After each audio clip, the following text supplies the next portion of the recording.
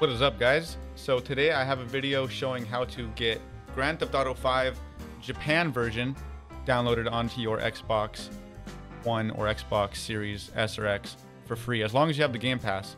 So why would you want this?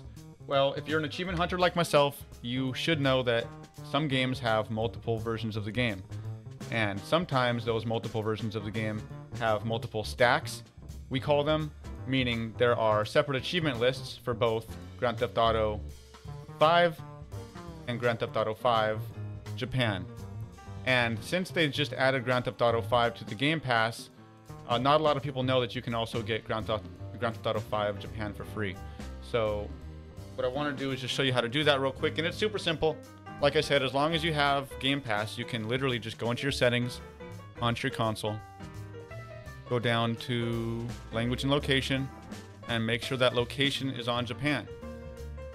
And then you just want to hit restart. Once you do that, your console will reset and you will be back on the home.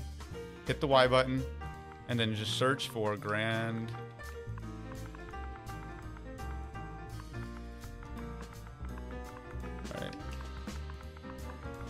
and it's already showing up, but type in Grand Theft Auto, hit start, and the one you want to look for is the one that shows Game Pass in the bottom left.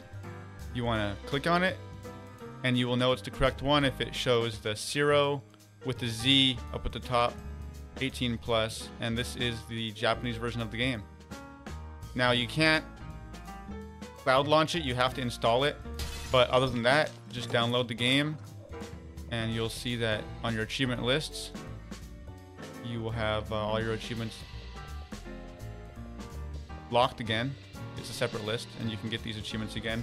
Now, one tip is to complete the entire list of online achievements on Grand Theft Auto 5 before bringing it over to the Japan version, because you can get a lot of your achievements and also get your progress to transfer over from the normal version to the Japan version, or vice versa.